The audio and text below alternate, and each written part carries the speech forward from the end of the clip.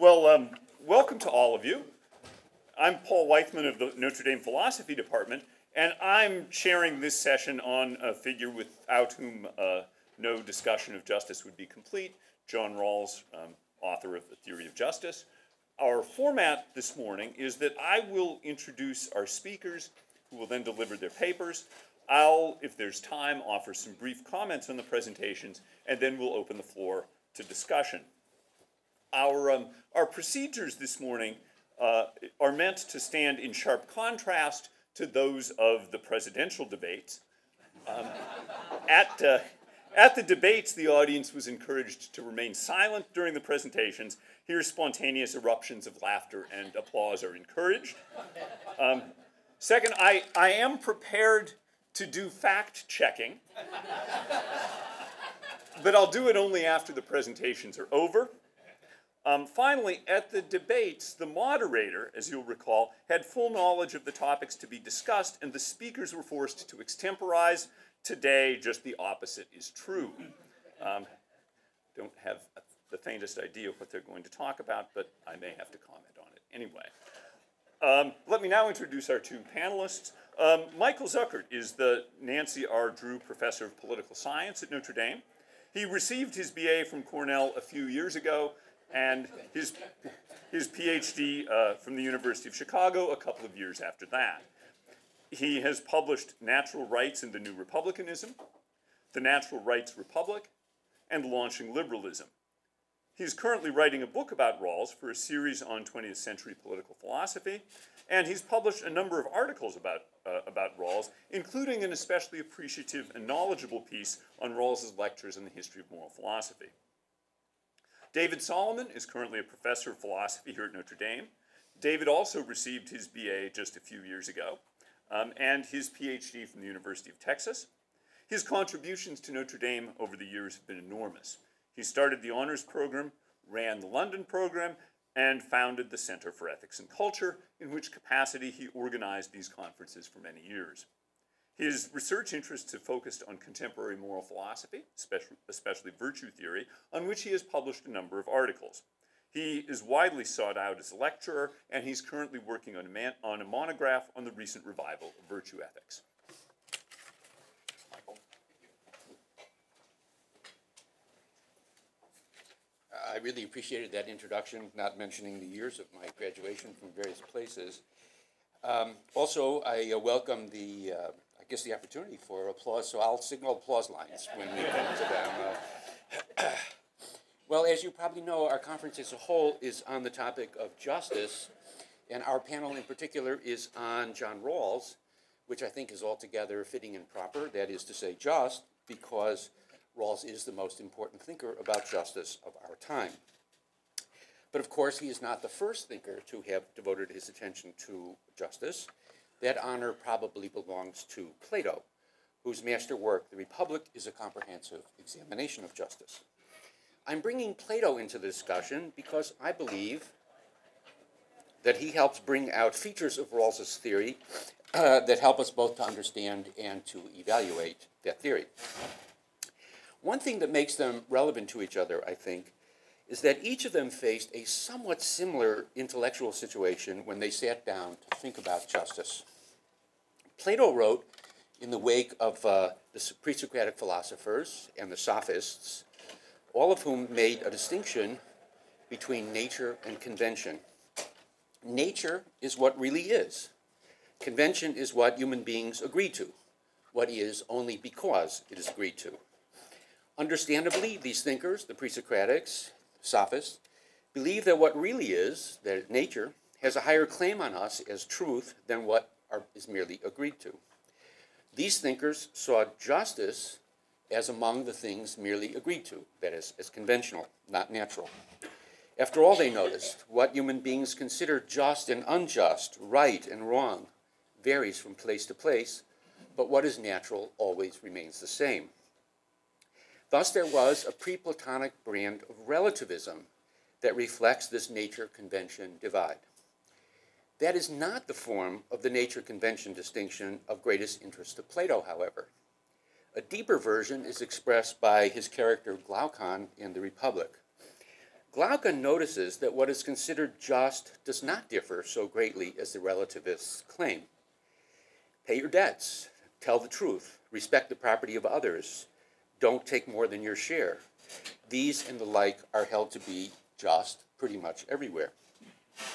Glaucon wonders, however, whether the universality of these norms really implies that they are natural. He notices that all of these norms of justice involve some form of self-restraint, of subordinating one's own desires or claims for the sake of others. He wonders if this self-denial is really natural. He thinks it is not natural. If one could get away with it, one would rather get more for oneself. That is what nature seems actually to prompt to. It is no accident that your mother had to teach you to share rather than to take what you wanted. So, Glaucon concluded, justice is conventional, an agreement that most human beings come to because they are unable to get away with acting on the basis of what is truly natural. Justice, then, is an agreement by the weak to protect themselves against the strong. Rawls writes, about 2,500 years later, as Paul would have put it, quite a few years later, and he faces a similar challenge. In his time, the distinction of relevance is posed in terms of facts and values. Facts, that is, claims that can be established empirically or scientifically, are real. Values, the judgments we make about good and bad, just and unjust, and so on, are merely subjective assessments added on to the facts. Such judgments are nothing objective or real. These judgments are so open to disagreement because they merely embody the variable subjective character of the persons making them. To capture reality, the task of science requires, it was thought, that we set aside and eschew values. One must be value-free, that is, unconcerned with justice and such things. This doctrine more or less ruled the sphere of moral and political philosophy when Rawls began to work on his book, Theory of Justice, and is still very powerful in the social sciences today. Just as Plato tried to develop a theory of justice as something real, that is to say, natural, in the face of the nature-convention distinction, so Rawls attempted to develop an account of justice as true and as scientifically valid in the face of the fact-value distinction. Rawls and Plato thus had similar agendas, although they proceeded in quite different ways and came to very different conclusions about justice. So let us first note something about their different conceptions of justice. When one asks our two authors what they take justice to be, we immediately note one very large difference between them. It has to do with their manner of presenting their doctrines. Plato writes philosophic dialogues, texts which have at least as much in common with plays as with philosophic treatises. If Plato approaches poetry in his writing, Rawls is all prose. He tries to lay everything out as precisely and clearly as he can. The result of this difference is that Plato is far more charming to read, but it is not so easy to pin him down on just what he takes justice to be. Rawls, however, is more than eager to be pinned down. So let us begin with Rawls on justice. As any of you know who have read Rawls, you know that he argues that a just society, or what he calls a basic structure, is one governed by what he calls his two principles of justice. Principle one, you're not going to have to really remember these because I'm not going to make much of them. David may make more of them, but I thought I'd put them out here. Nothing of them, okay. All right, so just close your ears, but one has to say this. Principle one, each person is to have an equal right to the most extensive basic liberty compatible with a similar liberty for others. And principle two, social and economic inequalities are to be arranged so that they are both A, to the greatest benefit of the least advantaged, that's the so-called difference principle, and B, attached to offices and positions open to all under conditions of fair equality of opportunity. Now, a society governed by Rawls's principles of justice would look quite a lot like modern liberal democracies, especially those in Europe. There would be a high level of civil liberty, there would be meritocratic competition for offices of all sorts, and there would be an advanced economy with lots of redistribution. Rawls' society would be more left-wing, I think, than America is, but America is not grossly different from what he posits as a just society. It differs mostly in having much more inequality of wealth and less equality of opportunity than he calls for. Of course, Plato's society looks altogether different from modern America or France. The closest thing to modern America in Plato's Republic is what Socrates calls the fevered city. This fevered city is clearly not Plato's idea of a good society. It's much more difficult to nail Plato down, for it is not clear that he is attempting to do the same sort of thing that Rawls is trying. Rawls clearly wants his principles of justice to be widely accepted and to serve as the actual basis of social life. Is that what Plato wanted? That is a very controversial question, with two quite different answers given by different readers of the Republic. Some say, yes, this is a serious proposal. He, like Rawls, wants to restructure political society to match his theory. The other answer is, this is not a serious proposal in the sense that Plato does not consider the whole scheme of the Republic as a pattern that he means to apply or to be applicable to political life. I myself incline to the second answer, and I believe there's a fair amount of textual support in the Republic for that view. For example, Socrates brings out the impossibility of the philosopher kings. The philosophers do not wish to rule, and will do so only if they are prevailed on by the non-philosophers. But the non-philosophers consider the idea of philosopher kings to be ridiculous, so they will never even attempt to prevail on the philosophers to rule. So there is a stalemate that cannot be broken. The conclusion is that the philosophers will not rule, and without that, none of the rest of the Republic is possible. Of course, this raises the question, what is the point of the Republic if all it does is lay out a scheme that cannot come to be? Well, one answer is that Plato's point is to show what perfect justice would be and why it can't be achieved. The Republic could then teach us something important about justice and would have an important lesson for political practice. And that would be that it would be very foolish to attempt a perfectly just society. The Republic begins with a variety of opinions or intuitions that human beings have about justice. Socrates subjects these opinions to analytic examination and finally brings us to see that the ordinary ideas about justice contain two more fundamental intuitions, both of which find embodiment in different places in his construction of what he calls the beautiful city. One such intuition is that justice is full dedication to the common good, a dedication that does not allow one to favor oneself over others, and even may require that one sacrifice oneself to the common good. This line of thinking that gets Plato to that idea is the following. If we think about the rules of justice along the lines that Glaucon does, we see that these rules are constructed to serve the social good. They make peaceable living together possible. Thus, rules like keep your promises or pay your debts, whatever else may be said for them, clearly are useful for social life. Much of the Republic is based on Socrates' attempt to explore the conditions for the effectuation of justice as that which serves the common good. The problem with justice seems to be this. If justice is serving the common good, it nonetheless seems the case that human beings are at least as strongly oriented toward serving their own good, often at the expense of the common good. This is indeed what Glaucon saw when he pronounced justice merely conventional. The way human beings are constructed makes justice difficult to achieve in a thoroughgoing way. So Socrates sets out to discover what arrangements would make justice as serving the common good attainable. The answer that he arrives at is the communism of property, women, and children, together with a very severe system of education. The enemy of justice is the tendency to favor oneself and one's own. But if one has nothing that is one's own, there is no temptation or possibility to favor one's own. The citizens of the Republic are thus freed up to be completely dedicated to the good of the whole. The other intuition about justice is captured in formulas like justice is rendering to each his own or his due, or to each what is fitting or suitable. You might notice that this is a rather different notion from the first one, but equally primordial with it. The notion of justice as service to the common good leads Socrates to the rejection of whatever is private or one's own, But this other notion of justice implies there are things that are rightly one's own. Perhaps the most common reformulation of this intuition is in terms of merit. Each should get what he or she deserves or merits.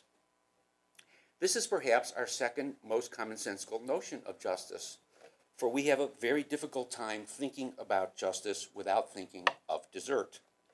One should receive the grade one deserves. This is a very common thought about justice in a university setting. But one of Plato's points is to show that when you think about justice as merit or desert, you need to raise an issue that is hidden inside the idea of deserving, like one of those Russian dolls. If justice is giving to each what he or she merits, one must actually mean something like this. Justice is rendering to each what is good for him or her. The thought that leads to the good from deserving is the observation that to reward someone means to give them something good for them. Not necessarily what they happen to think good, but what is really and truly good. For it would not be a reward to give somebody something bad or harmful. The question about justice then becomes the question about the human good. These notions of merit or desert and the good are also prominently present in the Republic. So Socrates posits that there are three different types of persons, gold, silver, and bronze, who merit different allocations or positions in a just society. Thus, the class structure of the Republic is justified or shown to be just. It is not merely a random or arbitrary assignment of positions that leads some into ruling and others into subordinate positions. Now, probably the most famous part of the Republic, the Philosopher Kings, reflects the way the issue of merit translates into the issue of the good. If justice requires giving to each what is good, one cannot depend on mechanisms of distribution like markets or contracts because these do not pay any attention to the true good. One needs a source of allocation that knows the true good. Knowledge of the good, presumably the possession of the philosophers, is the claim, and indeed suggested to be the only proper claim to rule. The philosophers allocate the good to all the others and embody the notion of justice as desert in their own assignment to rule. At bottom, then, the Republic leads up to the thought that justice has 2 points of reference: the common good, that is the good of the community, and the individual good, the true good for a human being. But are these 2 points of reference identical or even compatible and harmonious? Plato's answer appears to be no, for he shows us what it would take to engineer the convergence between the two, and then shows that to be impossible. The formula for justice in the Republic that is to make for this convergence is one man, one job. Every individual is to be assigned a particular kind of job in the city, a job that the city needs to have done.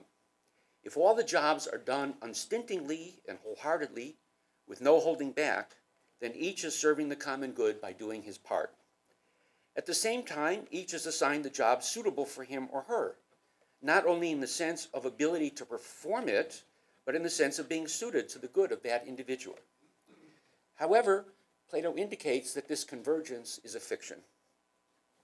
It is precisely this convergence that brings what Socrates calls the noble lie into existence. That is to say, he indicates to us that the convergence is a myth. So Plato shows us something about the nature of justice, even as he shows us something about the limits of justice. Another way to see the problem here is to notice that Socrates admits that the citizens of his city, completely dedicated to the common good, may not be happy. Indeed, their happiness is dismissed as irrelevant. That fact shows that there's a gap between the two notions of justice. What the common good requires may not be good for the individual, and vice versa. The unworkability of the Republic's scheme of justice does not mean that at the end of the day Glaucon was right about justice when he said that justice as service to the common good is all convention, and that the natural individual good is the reverse of what we think of as justice. That is what Glaucon calls conventional justice. Socrates shows that Glaucon is simply mistaken in what he thinks the true natural good for a human being is. It is philosophy, not the desire for more goods or the desire to rule over others. That is not quite the same as justice as the common good, but it is not the overturning of it. Now, obviously, Rawls considers justice much easier to achieve than Plato does. He thinks a fundamentally just society to be attainable. And that leads us to raise this question. What accounts for that difference between Plato and Rawls? The answer, I think, comes in two phases. Rawls rightly identifies himself as a member of the liberal tradition, and as such, he takes for granted some of the important things the pre-existing liberal tradition has done in moving away from the Platonic understanding of justice. But Rawls then, I'm going to argue in a second phase, substantially modifies the liberal tradition he has inherited in order to arrive at his particular version of a liberal theory of justice. The first phase in the move away from Plato was accomplished by early modern political philosophers like John Locke. The chief move that Locke makes is to sever the theme of justice more or less completely from the theme of the good.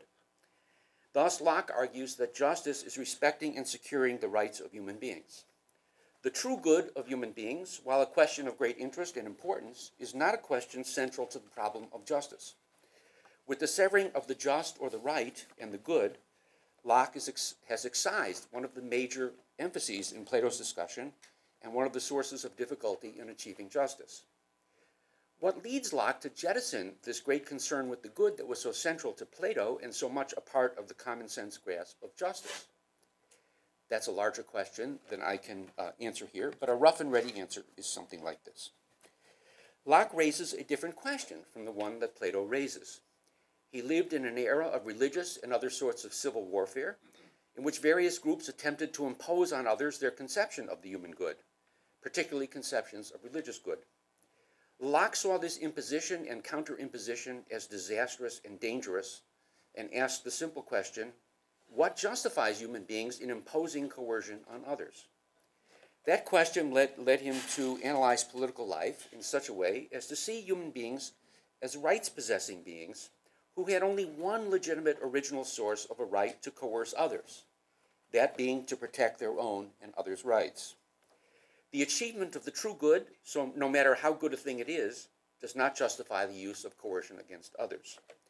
Since the state is the agency that applies coercion, Locke concluded it must be limited in its legitimate business to securing rights and the conditions for the securing of rights.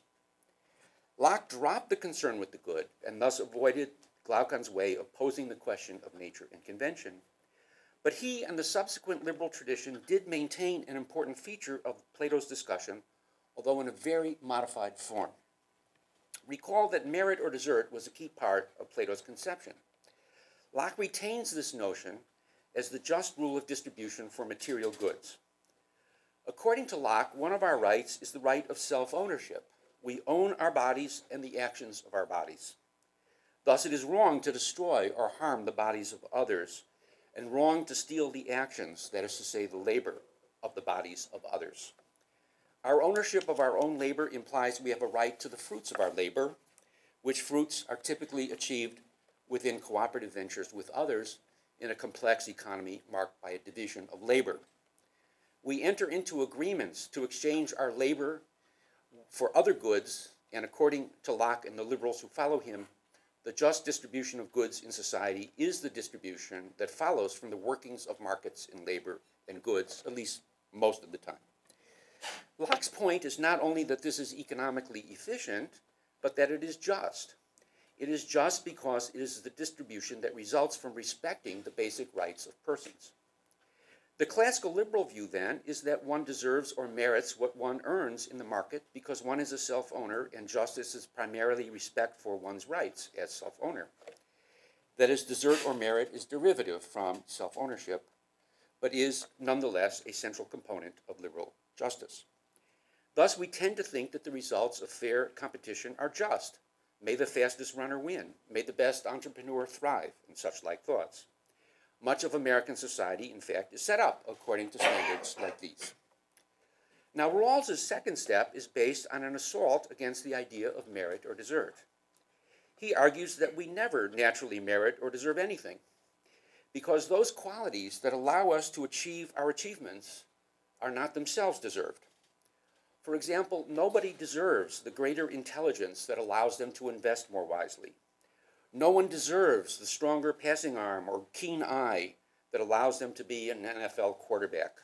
Notre Dame example. Since nobody deserves the talents or resources that lead to success in the market, market distributions, to say nothing of the Platonic class structure, cannot be said to be just. They are merely as arbitrary as the arbitrary distribution of talent in society. So Rawls denies that market distributions have any claim on us, whatever. We can throw the entire social product into a pot and distribute it not according to arbitrary talents, but according to some rational rule. For example, according to the rules of justice that he puts forward. So Rawls can consider justice more easily achieved than Plato does because he has, in effect, excised the elements of justice that Plato showed to be in tension with each other. He rejects the idea that justice is devotion to the public good because he rejects the idea that justice can require self-sacrifice. He rejects the good because he is skeptical that there is such a thing as a natural good for a human being. He rejects merit because he doubts that anybody actually deserves anything, even those things most his or her own. Plato sought to understand justice as natural by following out the intimations in our natural understanding of it. These intimations led him to see justice as a goal, ever to be sought, never to be achieved, because because nature sets limits that we cannot overleap. Rawls believes he can accomplish so much more because he has jettisoned nature as a standard altogether. Neither the natural good nor natural merit has anything to do with it. We are free from the limits imposed by nature, free to construct freely, and thus to achieve what Plato thought impossible. Now, it would take far more time than I have to provide an adequate consideration of Rawls's position on justice, but let me just mention one commonly noted self-contradiction in his system that Paul will perhaps take issue with that seems to me to undermine his theory. On the one hand, Rawls rejects the common idea that justice is subordinating oneself to the good of others or the social whole because he believes each individual must be considered as an end in himself, not to be put into the service of others. This is a minimal requirement of justice, he thinks. On the other hand, he denies that any of us truly own our talents and abilities, and thus he claims that our productive powers can be justly harnessed to serve the needs of those less well off than we are. According to his difference principle, we are not ends in ourselves, but agents for the good of others. In a way, Rawls thus reproduces the tension Plato calls attention to in his treatment of justice, but there is, I think, a major difference. Plato is fully aware of the problems and brings them out, to educate us about why justice is a problem and not an achievement. Rawls, I think, is less aware of this self-contradiction as a problem. He believes justice, as he presents it, can be achieved. But his self-contradiction shows that he cannot succeed, at least at developing a theory of justice of the sort that he tries to develop. So it's hard not to conclude that Plato, with his sobering awareness of the limits of justice, is a better guide than Rawls. Thank you.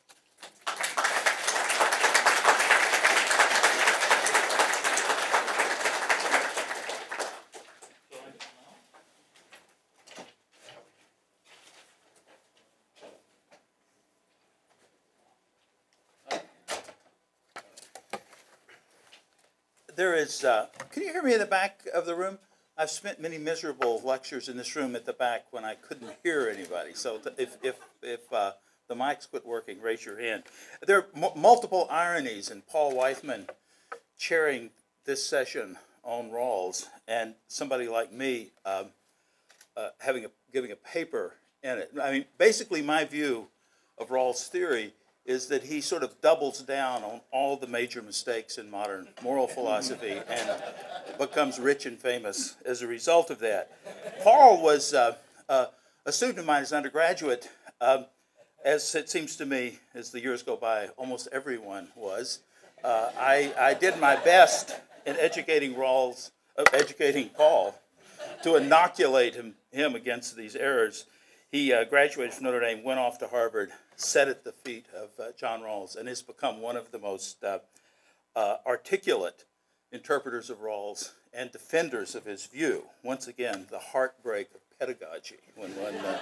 So the fact that my revenge on Paul, I suppose, is he will have to sit here and listen to me and tell pointless anecdotes about the Rawls that I knew. I'm glad that Michael talked a lot about the content of Rawls' views, because I'm not going to talk much about that. I have talked a lot about it, and I have a lot of things to say about it. But to tell you the truth, after 40 years, I'm just kind of tired of it. The theory's been out there.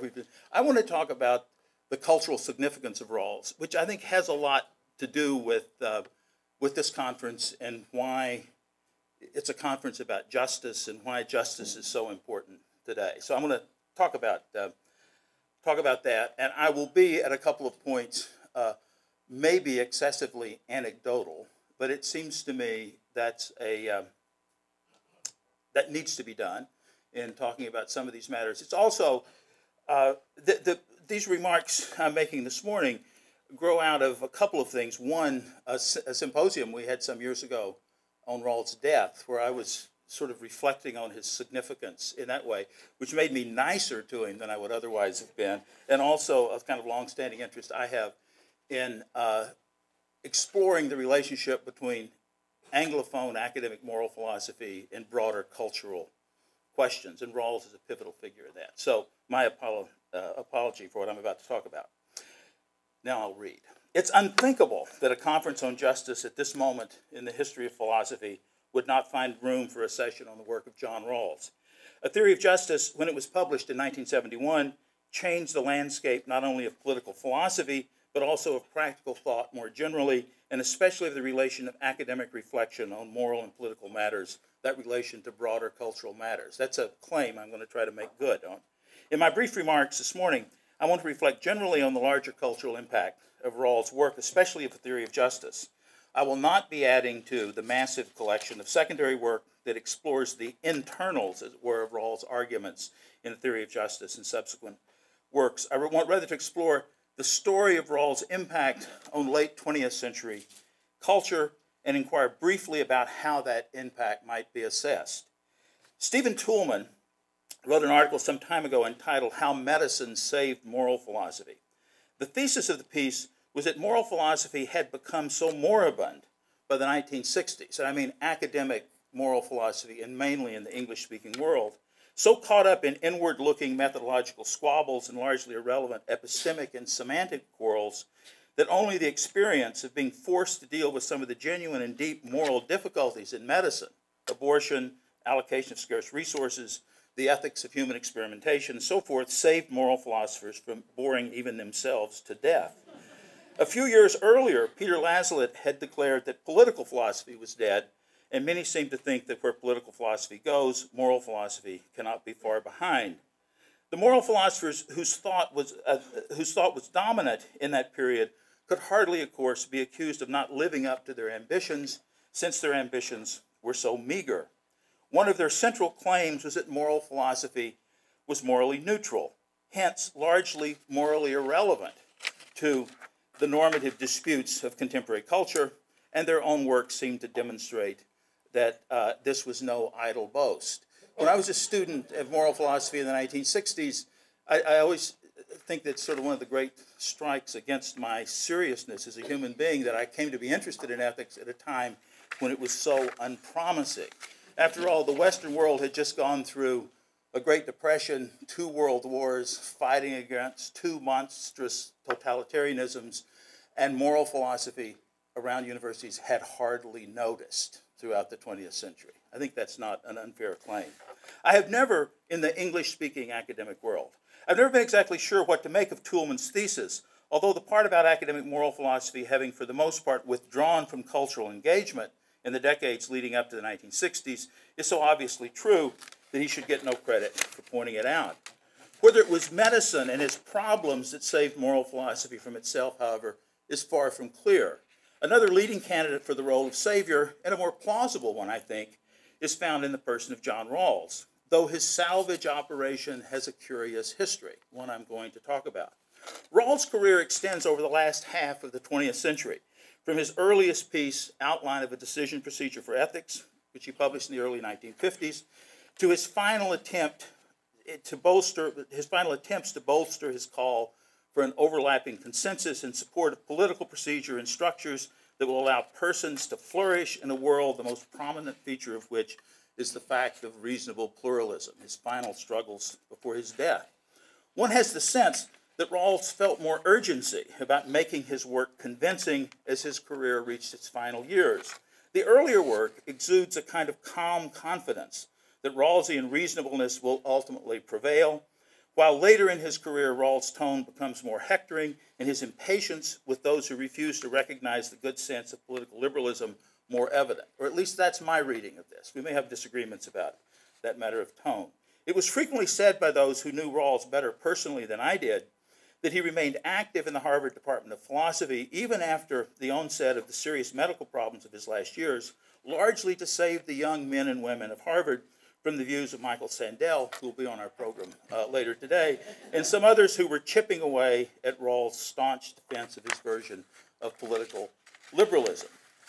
I'd like to focus on these brief remarks then on some aspects of the enormous influence Rawls' work had on contemporary culture, and not just academic culture, but the larger culture within which discussion, debate, and deliberation concerning the most pressing normative issues takes place, the kind of discussion we typically have at this conference.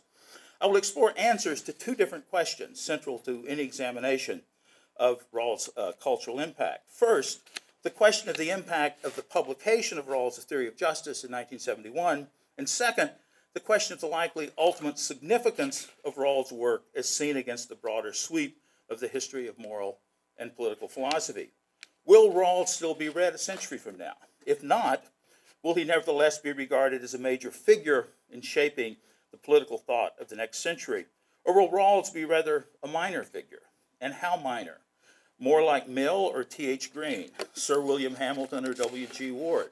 Will he, like Sidgwick, be a crucially important figure for professional moral philosophers, but largely forgotten by the educated public in general?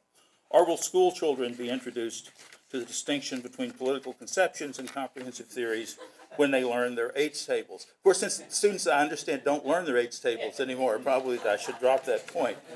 To the first question then, what was the impact of a theory of justice in 1971? I can assure you I was alive at that time. It is difficult to describe to those who did not live through it the enormous impact that the publication of Rawls' The Theory of Justice had on the academy and on the culture when it appeared in the spring, well, in 1971, really came to us in the spring of 1972. Rawls had published his first article in 1951, the same year in which Alistair MacIntyre, a remarkable master's thesis was completed. A nice comparison there, which I will not explore. But Rawls had published little during the 2 decades that followed that article. We were kind of worried about him. He got tenure at Harvard and all that, but we didn't hear much about Rawls. The world of academic moral philosophy in the English-speaking universities was dominated during that 20-year period, from 1951 to 1971, by discussion of a set of semantic questions that hoped to shed some light on moral deliberation and debate by analyzing the moral concepts, as we said at the time.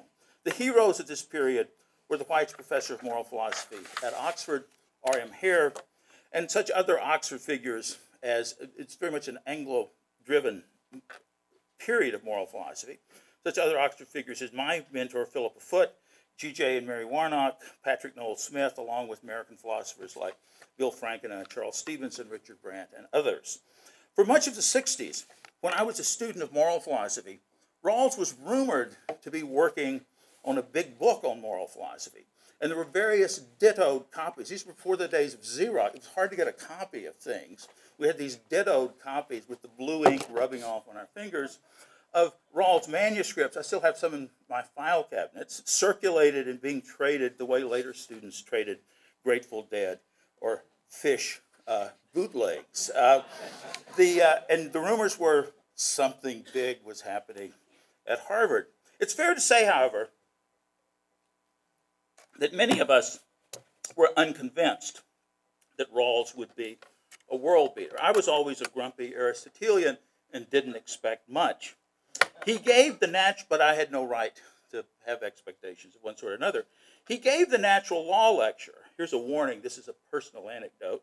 Here, during my first year on the faculty in 1969, and Mike Lux, my colleague, and I were the only members of the philosophy department who attended. Here was John Rawls, 1969, giving the natural law lecture on the sense of justice. one of his big ideas.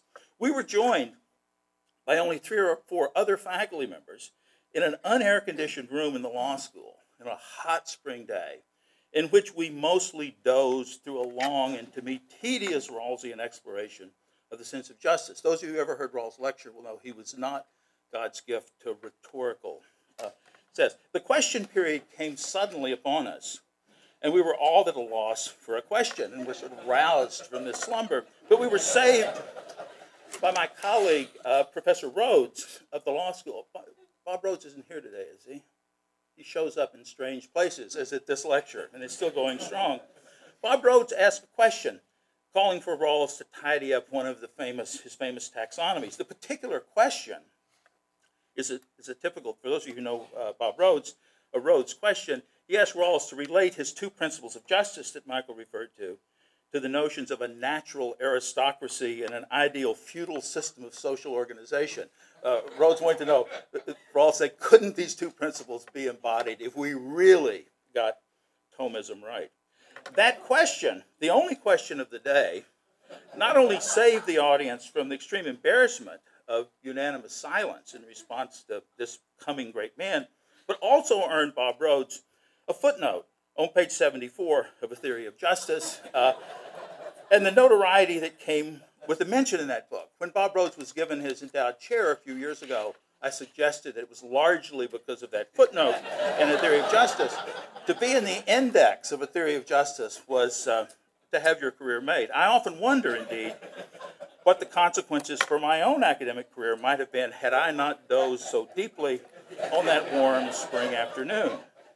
Now, the contrast between that badly attended and sleepy occasion and a famous symposium that, again, an anecdote warning, that I attended at Oxford University in the fall of 1972 when I was on leave at Oxford after the publication of A Theory of Justice the previous summer, could hardly have been greater.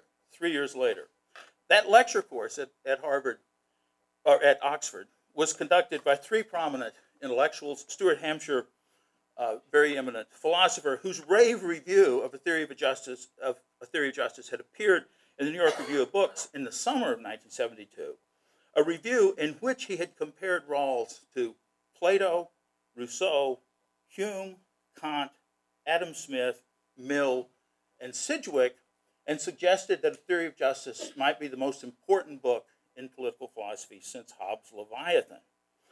The other teachers in this symposium were Amartya Sen, later to win a Nobel Prize in economics, and Bill Diggs, a less known but very eminent utilitarian philosopher who was on leave at Oxford that year from Illinois.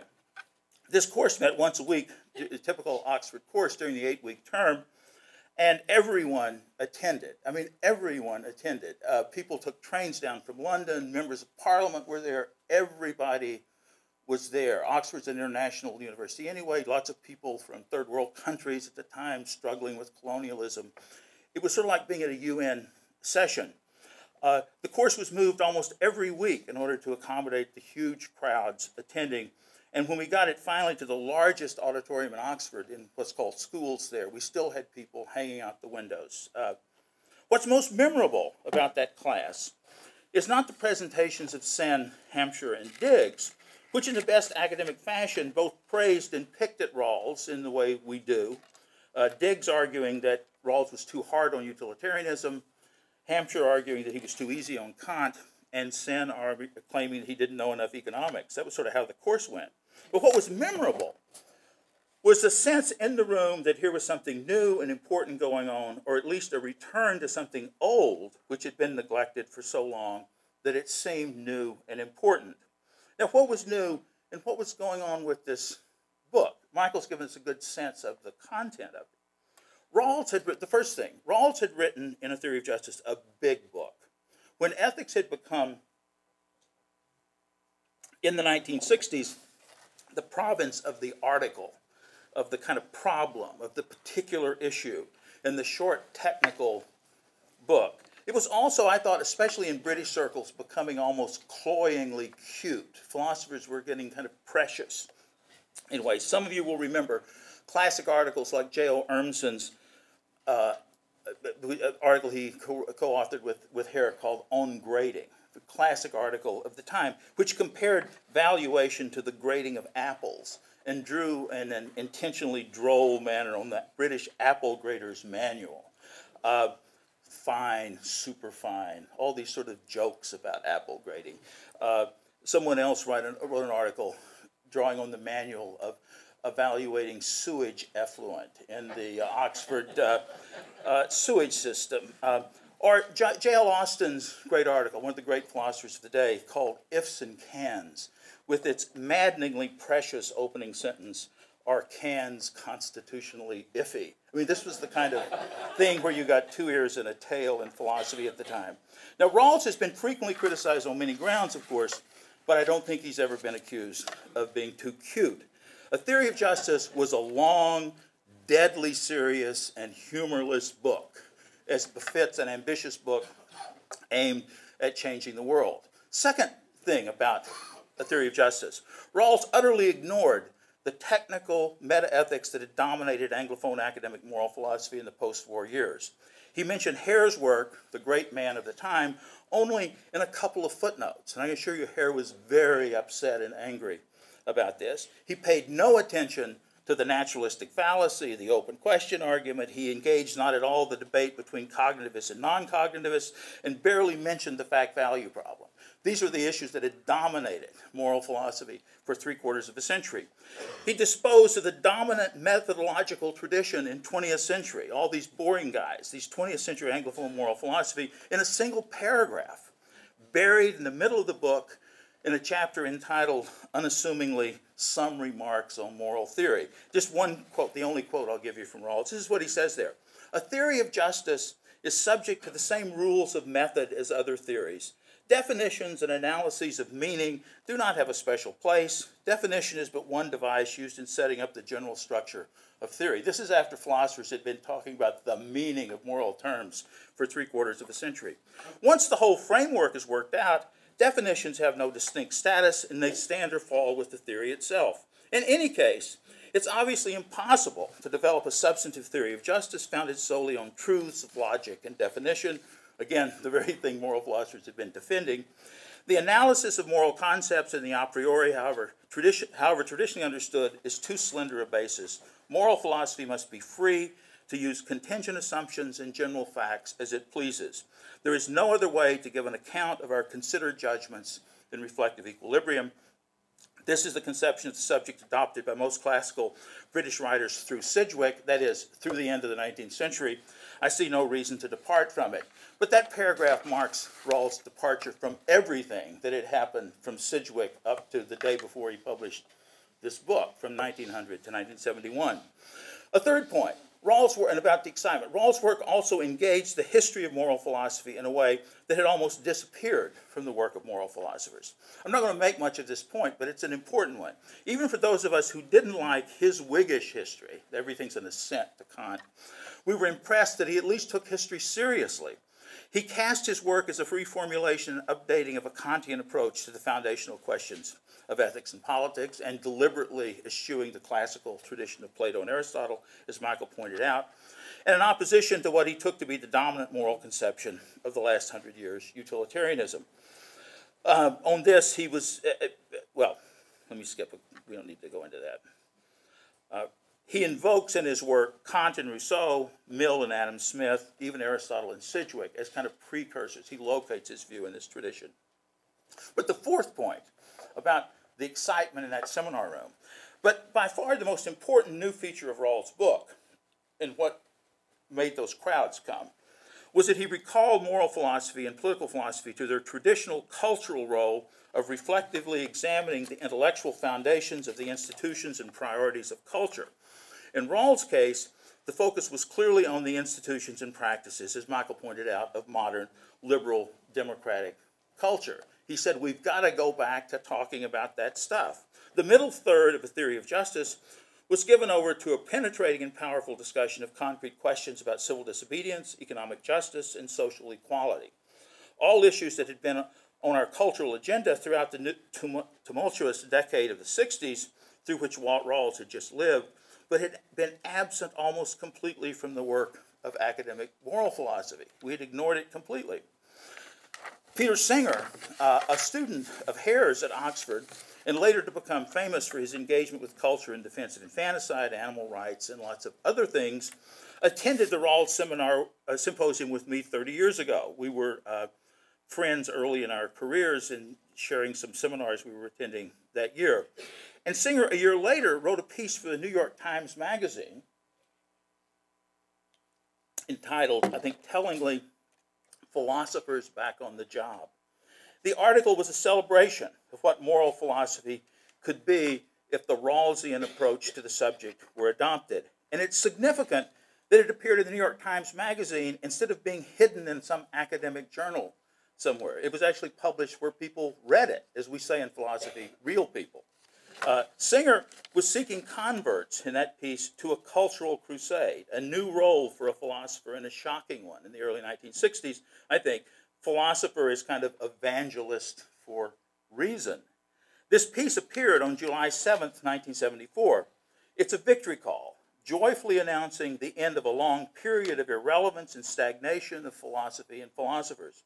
It explains how philosophy had broken free of an overly rigid scientism and fixation on linguistic analysis in the first half of the 20th century, and how, now that these pathologies are overcome, philosophy can venture into debates about real morality and politics and take its proper place in political and cultural discussions. This development, Singer suggests, holds great promise for a people previously bound to political leaders like Nixon. I mean, it's the season of Watergate, so you had to talk about Nixon, and sexually obsessed priests as bastions of moral authority. So we dump Nixon and priests, and we take on reason, and Rawls has shown us how to do it. He cites Rawls' The Theory of Justice as showing the way back to relevance on the part of moral philosophy. Now, there's already a sort of poison pill embedded in the Singer piece in that he's celebrating all this Rawlsian revolution of making philosophy relevant, but of course he despises Rawls' Kantianism and is about to inject into this discussion a completely different, he thinks reason leads us in a completely different direction, in the direction of utilitarianism. But that's the develops as the story goes on. What Rawls offers in order to bring about this revolution is a method, this is according to Singer, that allows moral philosophers to develop genuine normative theories grounded in reason and able to withstand criticism from competing theories that can, one, provide substantive guides for action, no more moral neutrality of the Hare variety, and two, produce substantial moral criticism of human institutions and practices, which Rawls and his students were very interested in doing. Rawls' method, the method of reflective equilibrium, offers moral philosophers a route back to cultural significance. The method of wide reflective equilibrium, as adumbrated and deployed in A Theory of Justice, has the effect of legitimizing the fledgling movement at that time in the direction of philosophy-based applied ethics. In 1970, there were virtually no journals publishing philosophical work in applied ethics, medical ethics, business ethics, environmental ethics, of certainly any of an intellectually high quality. By 1980, there were scores of such journals. In 1970, there were virtually no tenured faculty members in philosophy departments of the first rank that published on applied issues. It was sort of a death knell for your career to get too involved. Although Chris Englehart's in the audience is someone who did well early on in bringing medicine and philosophy together. By 1980, there were many active contributors to applied discussions. It was Rawls, surely more than any other philosopher, who made these developments, for better or for worse, possible. In his discussion of toleration and civil disobedience, he modeled such discussions. In the method of reflective equilibrium, as I said, he developed a method for them. In his disdain for classical metaethics, he removed barriers to their relevance. In the calm and thorough manner in which he discussed controversial issues, he inspired confidence. Even when we were puzzled by what Rawls really meant by the reasonable, one of the most difficult notions, I think, in his thought, we had to admit that he seemed to embody it. His patrician manner, and especially for a Southern boy like me from the sticks, this sort of Harvard-trained Yankee who's sort of all cool, his patrician manner didn't hurt either. He immediately struck one, so I thought, as not only a man of superior abilities and attainments, but also of a man utterly confident of his superiority. A very nice guy, but yeah. That added a special charm to his attempts to ameliorate, as Michael talked about it, the inegalitarian results of the natural lottery. That is, some people can throw a curveball and others can't. It was strangely reassuring that a man so determined to fight the natural lottery, as Rawls calls it, was also so obviously a beneficiary of it.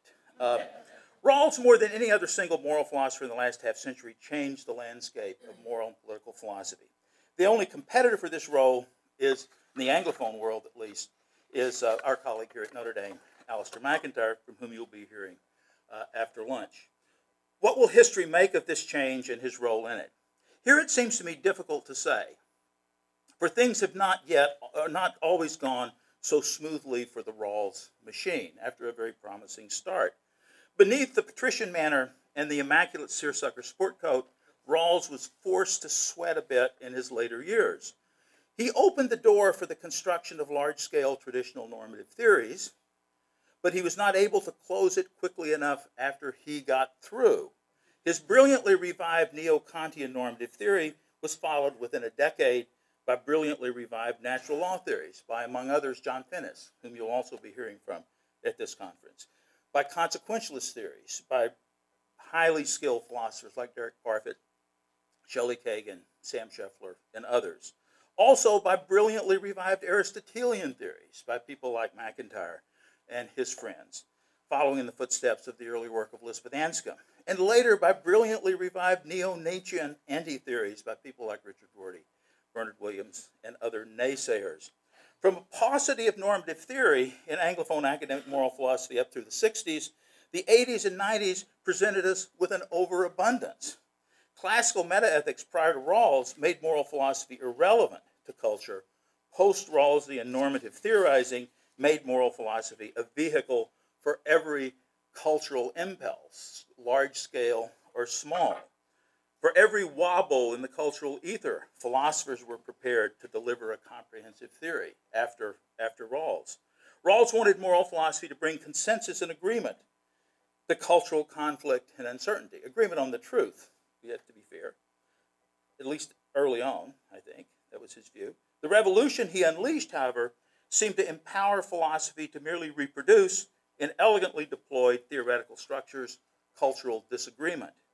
Instead of bringing authoritative consensus to culture on the deepest problems, Rawls seemed to license and legitimize disagreement and conflict under the name of respecting the fact of reasonable pluralism.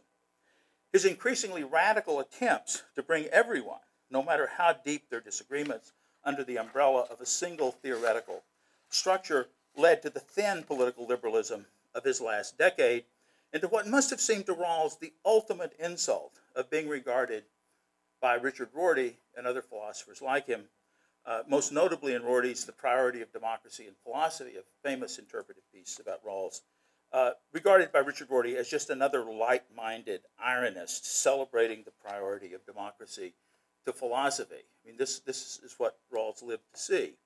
Alistair McIntyre, near the end of Whose Justice, Which Rationality, tells the tale of how political liberalism, which started, here's political liberalism, the movement, not Rawls' book.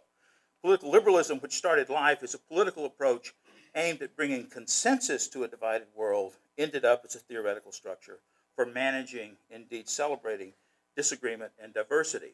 Similarly, a critic of Rawls might say that his career began in the attempt to place reason in the service of remedying the chaos of the 1960s, say, but it ended up articulating the impulse that made that 60s chaos possible. It's interesting, in conclusion, to compare Rawls in this regard to Henry Sidgwick in these matters. Rawls and Sidgwick, the great 19th Victorian utilitarian philosopher in England, Rawls and Sidgwick share many features. Sidgwick dominated English-speaking moral philosophy in the last half of the 19th century, much the way Rawls did in our philosophical culture in the 20th. Like Rawls, Sidgwick pursued single-mindedly an attempt to bring consensus to a community of free and equal persons riven by moral disagreement. His great work, The Methods of Ethics, this is Sidgwick's great work, which he revised for over 30 years and through 7 editions, involves Sidgwick in retreating to a thinner and thinner view in an attempt to make its arguments ultimately compelling to all reasonable persons.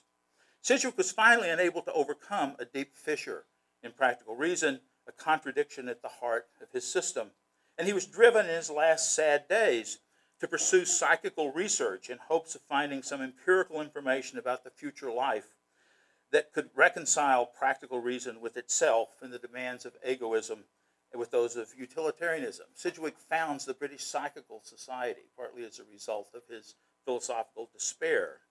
He failed to find this evidence, and he died a broken man. The failure of Sidgwick's project, glorious as it was, ushered in the project, not the failure, ushered in the era of lessened ambitions for academic moral philosophy. When his student G.E. Moore, Sidgwick's student, initiated the tradition of classical metaethics and led moral philosophy into the wilderness of irrelevance and self-absorption where it wandered for 60 years. Now that paragraph is filled with controversial claims about the history of contemporary moral philosophy, but I'm prepared to defend them all. I think there is some. Rawls, I suspect, must have wondered in his later years whether his work might meet a similar fate of Sidgwick's. Might he, like Sidgwick, by aiming too high, end up convincing too few and consequently achieving too little? And while Sidgwick was punished by living long enough to read Moore's Principia Ethica, Rawls must have feared that his legacy was to pave the way for Rortian ironism, as I said before. Not only was Rawls incapable of being cute, he was no fan of irony either. And it's surely too soon to write a comprehensive history of Rawls' influence in the way the story played out. It's already clear, however, that things have not turned out quite as Rawls envisioned, as Singer celebrated in that heady 1974 article. Applied ethics, which Rawls did so much to inspire, while a minor growth industry in philosophy, is widely regarded, I would judge, as an unsightly blemish for the most part on the profession rather than a contribution to the culture to be celebrated. Again, another controversial claim, but one I think shared by many. While Anglophone academic philosophers are more significant cultural figures now than that they were before Rawls wrote, they are not widely celebrated for bringing reasoned consensus to our deepest cultural conflicts, but rather for intensifying them, I would say, and making our conflicts seem, as McIntyre has remarked, not difficult to resolve, but impossible to resolve. We can leave unanswered on this occasion, at least, the question of whether medicine saved moral philosophy, or whether Rawls did, or whether perhaps it hasn't been saved at all. I suspect that Rawls would think, in any event, that the more important question is whether moral philosophy can save us. That was what he was interested in. And unfortunately, for Rawls, who works so diligently to show that it can, at least in some one of its forms, the jury still remains, in my opinion, out on that question as well. Thank you.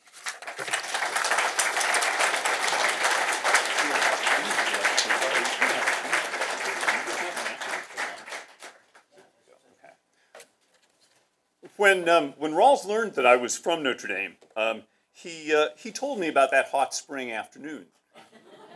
He did not resent that there were just 3 or 4 people in the audience. He, in fact, always was surprised that more than 3 or 4 people were interested in his work. What he did tell me was that that hot spring day was Good Friday, and that the person who had invited him to speak at Notre Dame on Good Friday was John Noonan. And Rawls said to me, there was a time, he said, when I was really quite serious about this. He said, I no longer keep track of when Good Friday falls, but he said, I thought if anyone would know when Good Friday was, it was John Noonan. Like Michael, I see significant differences between Rawls and Plato, but I locate it differently, in part perhaps because I see some interesting similarities between them. Recall that according to Michael, Plato thinks that justice isn't attainable because, as he put it, what the common good requires might not be good for individuals. Now, so stated, the problem that Plato saw is familiar to anyone who has even a passing acquaintance with collective action problems. Prisoners' dilemmas and tragedies of the commons are all around us. It's a sad but familiar fact that individual and collective rationality can come apart. And the tension between individual and collective rationality, between what's good for all and what's good for the individual, arises in Plato, in Sidgwick, and in Rawls, but albeit that the tension arises from different sources. Here, and I defer to Michael's expertise, in Plato, the tension arises between the demands of the common good on the one hand and the desire for what we merit on the other. In Sidgwick, and here I defer to David, the tension arises from egoism and its opposite. In Rawls, the tension arises from between the demands of principles chosen in a common point of view, namely the original position, and a range of desires stemming from self-interest, beliefs about desert, and many other sources. Well, I think the real difference then between Plato and Rawls may be that Rawls thinks that, at least in a just society, the demands of individual and collective rationality, the schism in practical reason, can be overcome, at least to some extent, and it can be overcome because a just society suits our nature as free and equal rational beings. If Rawls is not cute and rarely poetic, his remarks about our nature and about how we can realize it by giving principles of justice first priority are, I think, quite moving. I won't read them to you. I thought of doing it, but I invite you to consult them look at them for yourselves. I at least find them bordering on the lyrical. I do think that Rawls had somewhat lower ambitions than David thought he had. What he hoped to accomplish, I think, from the beginning of his career to the end, was to lay out a conception of justice that could settle disputes about the essentials of a just constitution in the sort of society in which we live. I don't think he thought that philosophy would come to an end, that debates about the good would come to an end, that people like Richard Rorty and Peter Singer would stop writing, because I think he thought that philosophical inquiry and debate about the good suit our nature just as well as giving priority to justice does. On that note, I shall stop. I'll note that we needn't conclude the session at 11:30. I don't think there's anything after this till lunch, so people can go on as long as they like. I will recognize questioners. Maybe I'll move to the side in case you think you need to come to the microphone, or unless you want to speak loudly from your seats. Okay, so we have time for questions. Yes. Hi, yes. Melissa Michela from Princeton University. I'd like to ask a question, perhaps both to Michael Zuckert and if Paula would like to say anything also about the tensions within the limits of justice that Michael Zuckert was talking about in his presentation, and whether or not another aspect of those tensions is the fact that Rawls only recognizes that the tensions are the result of our selfishness, right? So he seems to think that if we fail to give political justice the priority that he thinks it ought to have, it's because we're being selfish. It's because we want to get more from our place in the natural lottery, say. And so that we need to leave those leave the knowledge of where we fall in that lottery, for instance, out when we deliberate about basic constitutional matters and essential justice. And, okay, so I think that might be a problem, but I think there's an even bigger problem when Rawls says that it's likewise selfish to go into deliberation about those things armed with your knowledge of your conception of the good, right? That if your comprehensive conception of the good, be it religious or philosophical, can't go in there, Rawls says, well, if you're not willing to prioritize the political conception of justice over your comprehensive view of the good life on those things, you're being selfish. And that, it seems to me, is just to misconstrue what's going on, right? One thing is to say, oh, I'm being selfish if I want my wealth to be protected by the Constitution. But a whole other thing is to say that I'm being selfish because I want my Constitution to be informed by what I think is actually the good for human beings. So do you think that's another aspect in which Rawls is failing to see the limits of a political conception of justice?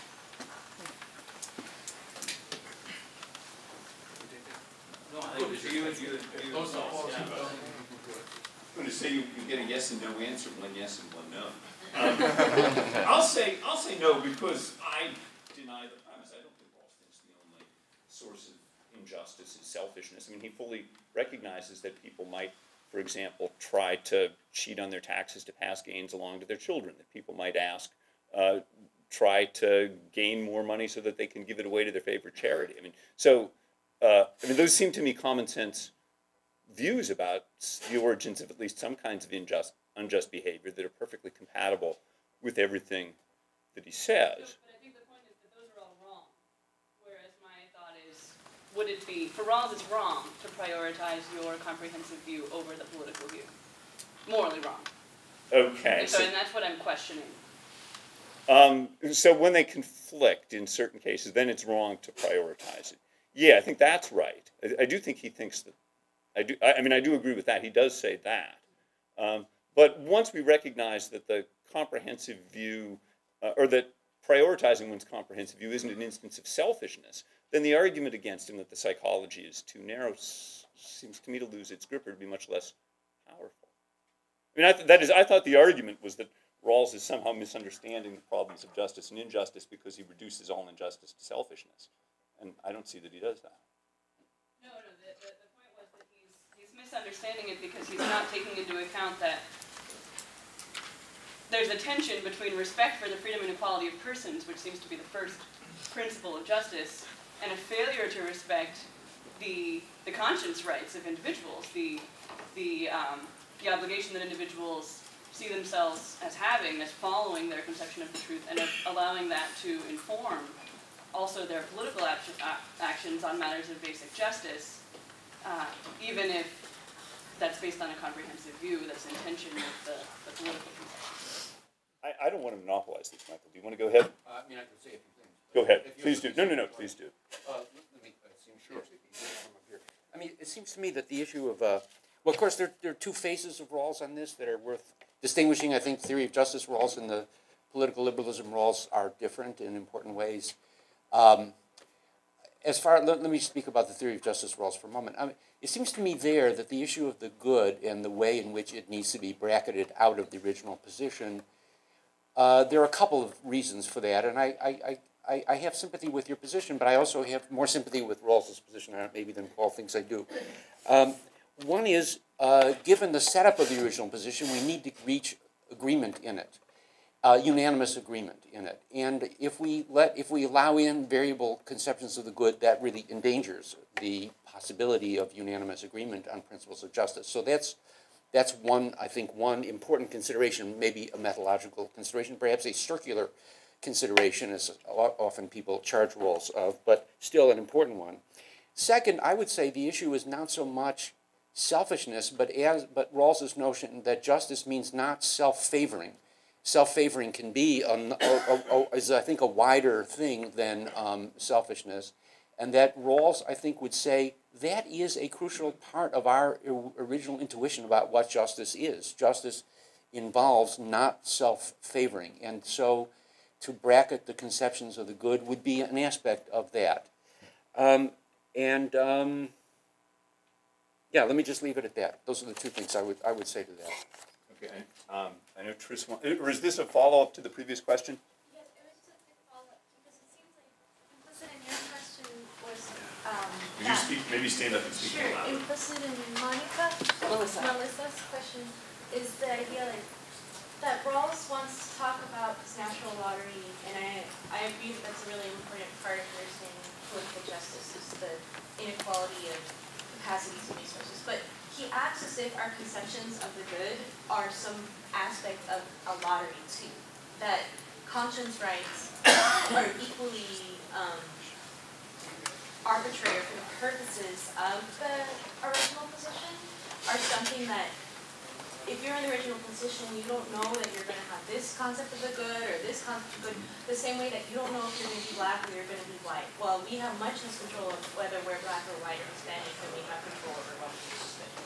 And so I think that that is part of the problem with, like, he doesn't give an explanation. That's why the tension still exists, is that there's going to be these rights of individuals that are respected in capacities, and then you have the second principle. And so I think that the tension actually doesn't give you that, because conscience and other characteristics are different. And the other characteristics, like one's conception of the good, are arguably chosen in a way that the other characteristics are not. But it's precisely to protect the freedom of choice that the liberties guaranteed in the first principle are given the weight and priority that they are. I mean, if that's right, then it looks like what's going on is a defense of the rights of individual conscience, not a violation of it.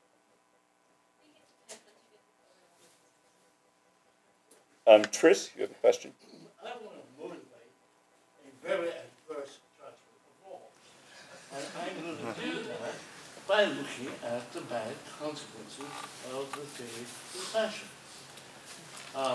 Michael, you rehearsed some of the similarities between Plato and Rawls. You left out one, and that may have been your argument about Plato.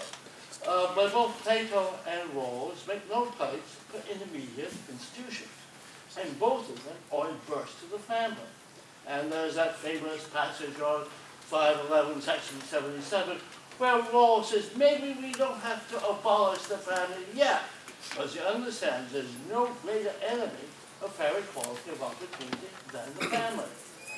Now, he writes that as social welfare programs were being put into action that destroyed the black family, the Hispanic family. So you might say the kind of discourse that he enabled really exploited the most vulnerable in society. And the reason was his inability to think about intermediate institutions. So now you have 72% blacks born on South Valley, 57% Hispanics, and that might be an outcome, ironically, Rawls might solve it. I just can't believe that Rawls is responsible for the birth rate in black families, but No, you really lose. There's an immense amount of literature that the kind of welfare program that we developed, which were totally in harmony with Rawls' arguments, gave incentives to reproduce outside the family, which I mean, has immense Rawls equals that. I would say, I mean, in response to what you said about Plato, I mean, I would say that, at least as I understand what Plato was doing, it's a kind of thought experiment in which he tries to show that the family stands in the way of the achievement of justice, either as true merit or as a true devotion to the common good. And therefore the family is indeed abolished by Plato in the Republic. But I believe that that's part of Plato's effort to show that we cannot actually achieve true justice, and that he isn't serious about abolishing the family, as I think he indicates in the laws, his other political, mainly other political dialogue, in which the family is very strongly supported. I think he's merely trying to show something about the tension between necessary social institutions and justice.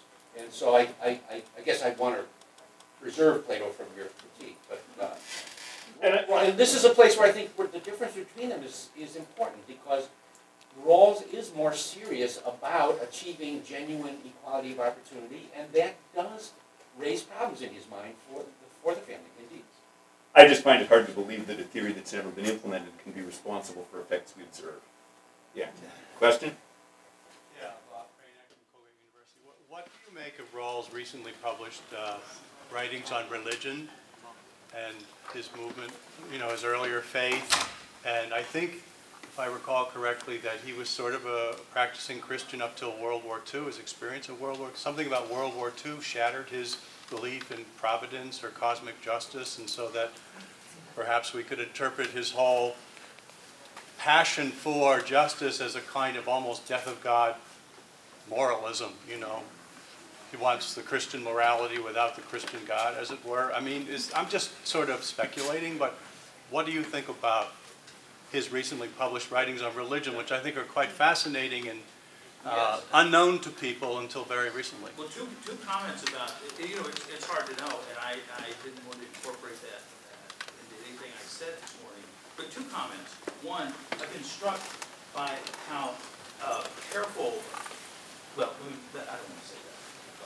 Here's another. The second thing I've been struck by is how when Rawls. I can't quite hear you back here. When Rawls, as a Princeton undergraduate, was writing, for those of you who aren't familiar with this, it was discovered in the Princeton Library that Rawls wrote an undergraduate thesis in a kind of intone the voice of a Christian, serious Christian intellectual as an undergraduate at Princeton. Very well done. It's now been published. People were fairly careful to keep the editing of that away from serious Christians. That's one thing. But the other thing that strikes me about it is how Rawls' style and his mind, in that senior essay is so much like his style and his mind in the theory of justice, although his view clearly changed. I mean, he's raising these questions that he was clearly very disturbed about evil, the problem of evil, grace. The story that generally is held now is that after writing that, his experiences in the Second World War led him to abandon his faith. But his style of writing, I don't know what you make of that, but the way he argues and thinks, the prose style, the dialectical style, is the same as a Christian as he was a sort of secular thinker after he lost his faith. There are all these stories too, but there were other writings at the end of his life. Perhaps do you know anything about this, Paul?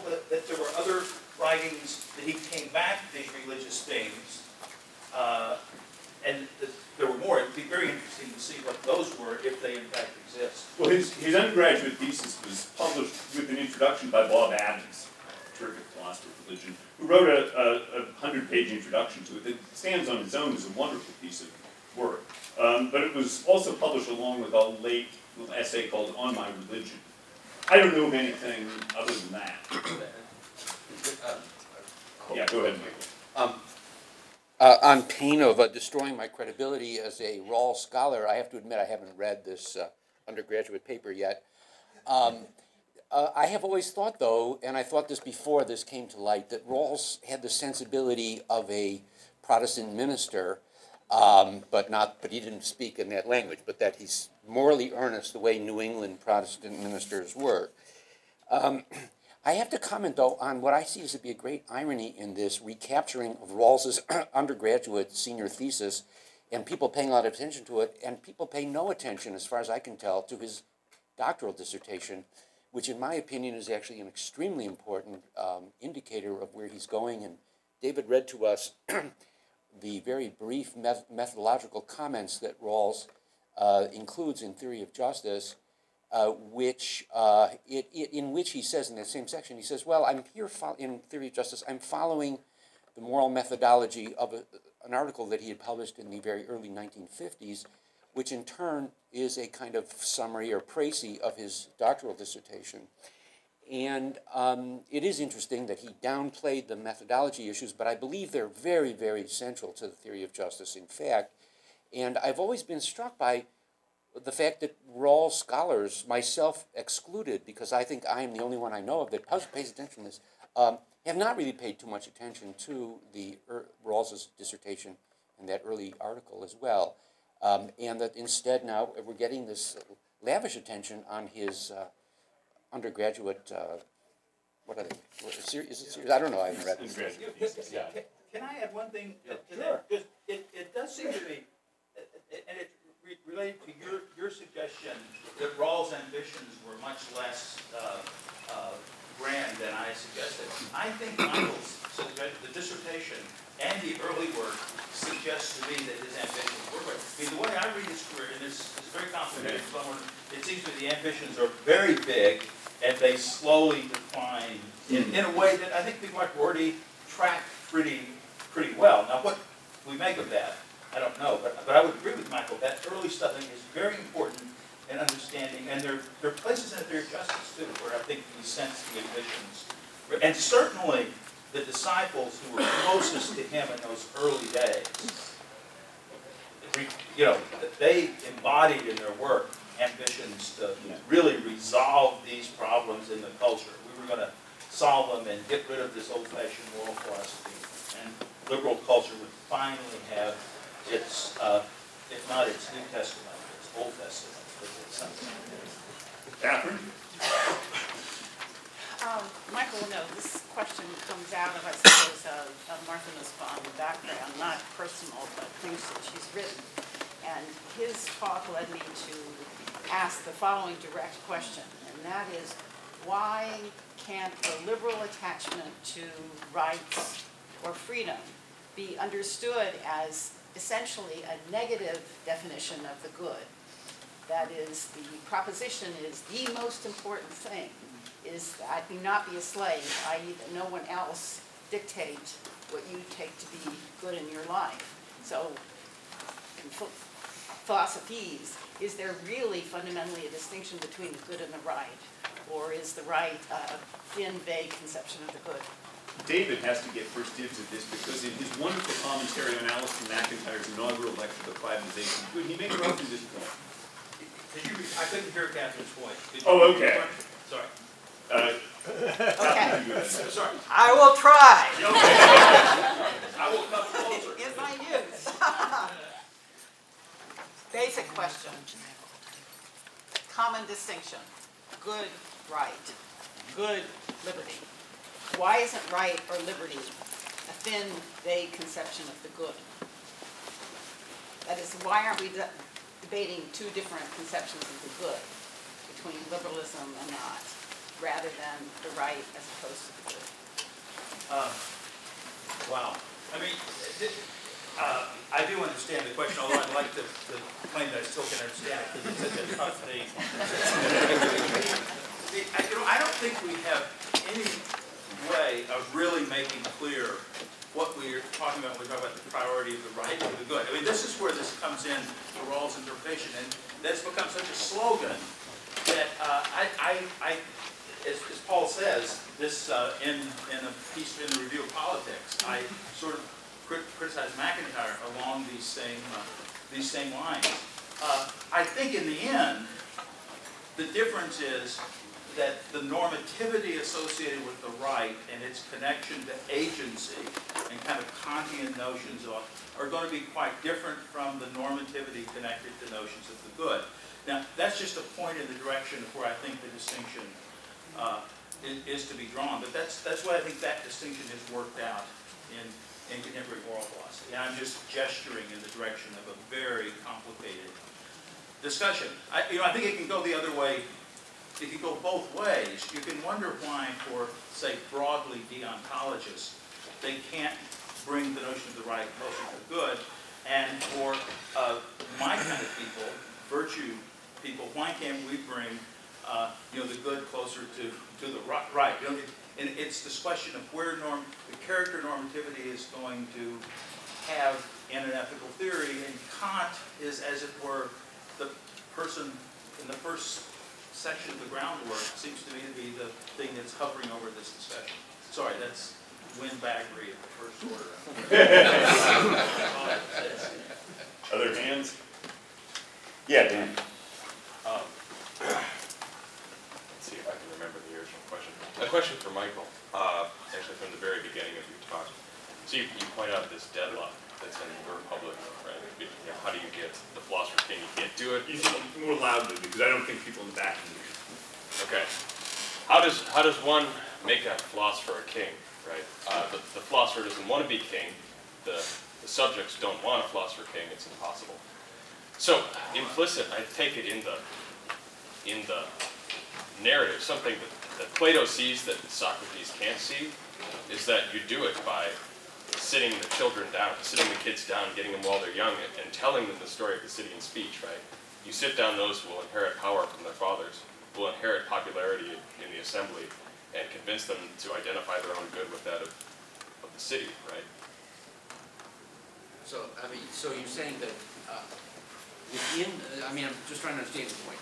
Sure. That within the Republic, there may be no solution of the sort that Socrates outlines, but that outside the text, there is a solution in the sense that people in the real world can be educated in that text, or about that text. Well, let me put it this way, yes, or maybe a clear way to put it.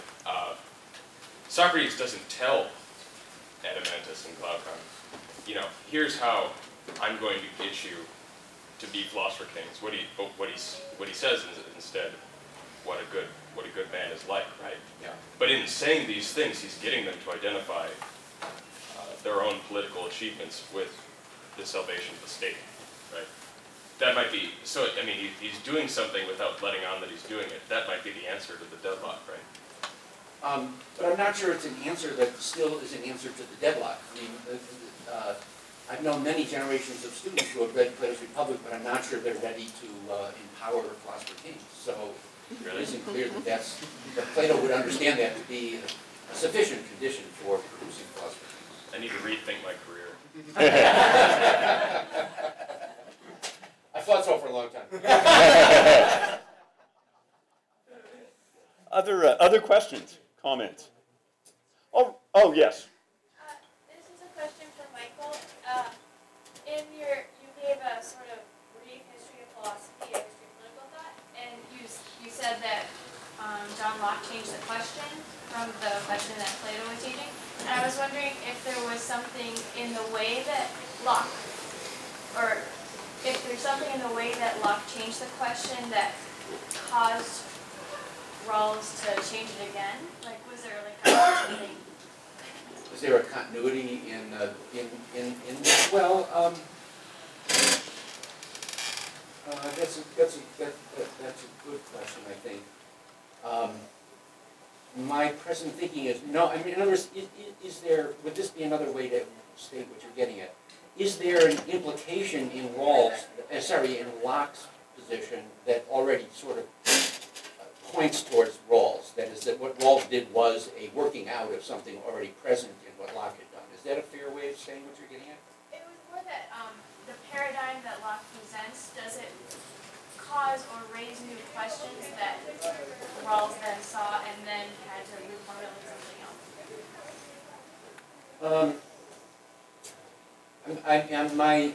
I've never thought of the question quite like that, so I don't have a ready-made answer. But my inclination is to say no. That I think one could go quite well along Lockean or somewhat revised Lockean lines without making the move that Rawls makes. I believe that's true, but I'll think about that some more. See if I change my mind. Okay, there are a couple more questions. I don't think there's another session now, is there? Lunch. There's lunch. Okay. Those who want, so you're faced with a choice. Do you want to be one of the Stuart Hannity, is it the bellies in the Republic, or do you want to be a philosopher? Question all the way in the back. This will be well, I guess people are voting with their feet or with their stomachs. All right. Let's thank our speakers then, and those who have questions can come up and ask them.